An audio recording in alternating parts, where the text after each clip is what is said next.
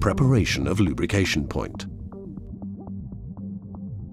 Clean the lubrication point prior to installation to protect the inside of the bearing against contamination. Remove the grease nipple and check the thread size for the perma-reducer.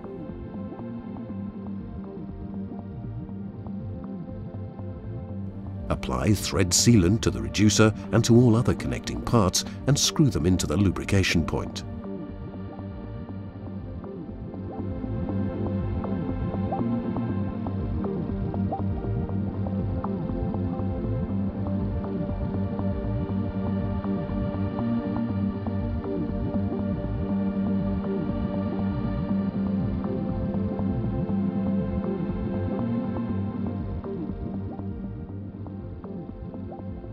Pre-fill lubrication point and all accessory parts with lubricant.